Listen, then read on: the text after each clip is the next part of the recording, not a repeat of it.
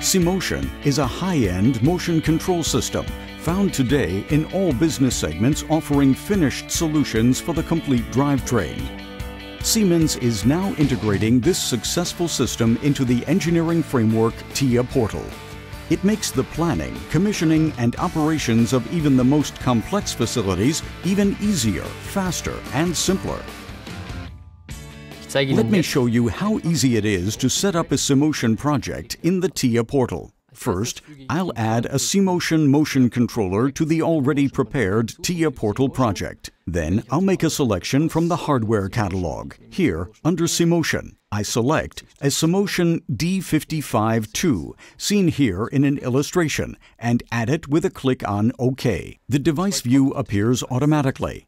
In the device view, you see the full graphic presentation of SIMOTION as it exists in reality with the individual components, also selectable with an additional slot, which I will now fill. There's a hardware catalog on the right side.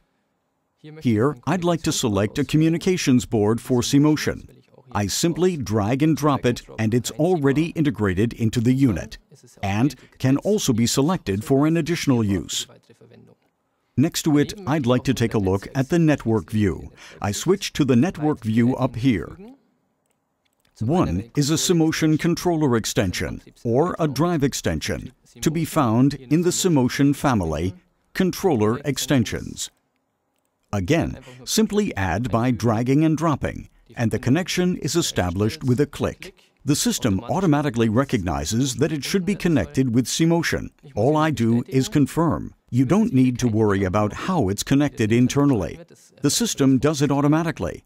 Just confirm with OK. Furthermore, I'd like to add an additional drive unit from the SIMOTION family, SIMOTION drives. Add a Synamics S120 by once again using drag and drop. The allocation now occurs differently, this time graphically in the form of a line. I simply draw a line from SIMOTION to the drive unit and the connection is established. I'd like to add an HMI connection so I can also control the machine afterwards. Then I go to the hardware catalog, HMI, select a SIMATIC Comfort Panel 12-inch, and again simply pull it in using drag and drop. On the left side of the project navigation tree, you see all the arrayed elements that I've just arranged showing up in the appropriate places again. That completes the hardware aspect of the project, motion control project management in the well-known SIMOTION Scout. For this, I simply open SIMOTION Scout by clicking on SIMOTION Configuration. SIMOTION Scout opens automatically in the background. As you can see, all the elements have been automatically carried over. The drive unit is here, the Synamics is here, and now I'll conduct motion control project management. First, I'll create an axis by selecting Axis Assistant, Axis 1, Path Interpolation Axis as a rotational axis. Now I'll just click my way through the assistant. The Drive Assistant is integrated into the Axis Assistant for automatic drive dimensioning. Here too, just follow the assistant. I select the motor with Drive Click Interface because that is precisely the integrated drive system from the controller through to the motor without input of motor or encoder data by the customer. The system takes care of it all automatically in the background.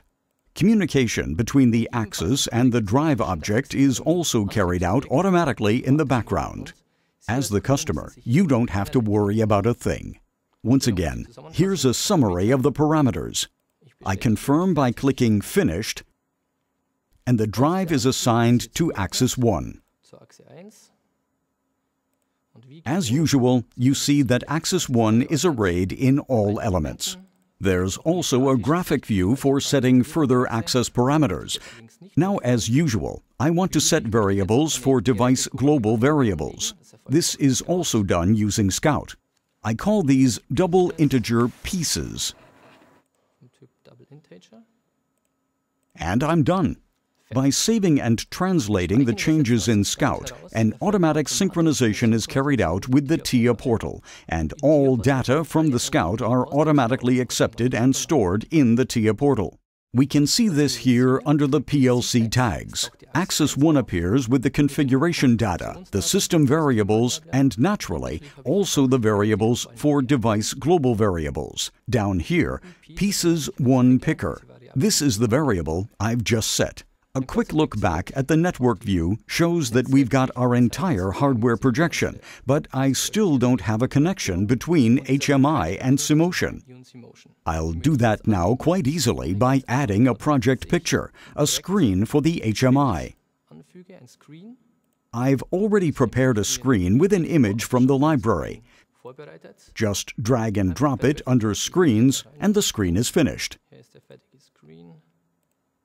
I want to assign the variables previously set in Scout to this element. I select Device Global Variables, drag and drop, and we're done. It shows up green on the display. The connection between HMI and PLC is automatically made in the background. Looking back at the network view also shows that the connection between HMI and SIMOTION has been established. You don't need to concern yourself with the type of connection created. It's automatically visible up here in the Connections button. It's an HMI connection. That's it. Quick and simple with SIMOTION in the TIA portal.